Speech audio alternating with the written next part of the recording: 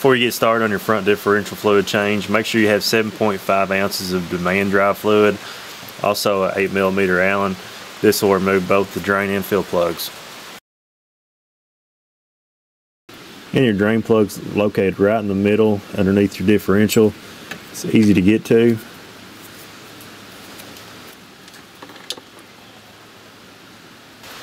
And these drain plugs are magnetic, so it'll give you a good indication what kind of wear the internals have.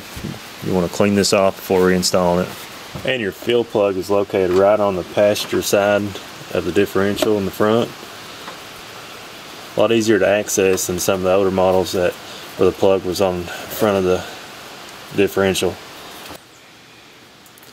And we'll be refilling with 7.5 ounces of demand drive fluid, or till when it starts to crest over the fill plug hole. Next we'll reinstall our fill plug and we'll be done.